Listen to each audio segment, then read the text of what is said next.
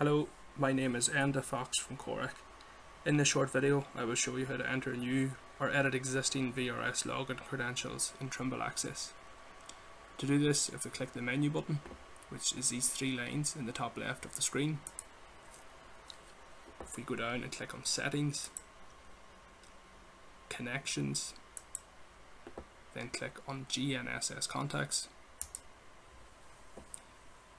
Here, if we click on the GNSS contact that we want to edit, this will highlight it.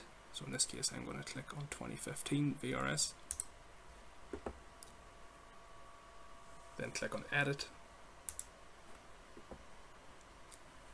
and down here where we see Entrep username and Entrep password, this is where you can enter your VRS login username and password. So let's say our username is Corec. We can enter in our password.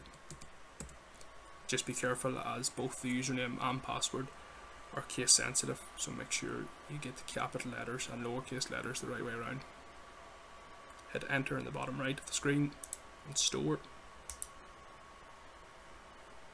and that's it. If you found this video useful and would like to be notified when we post new videos similar to this one, you can subscribe to our YouTube channel by clicking this link. Thanks for watching.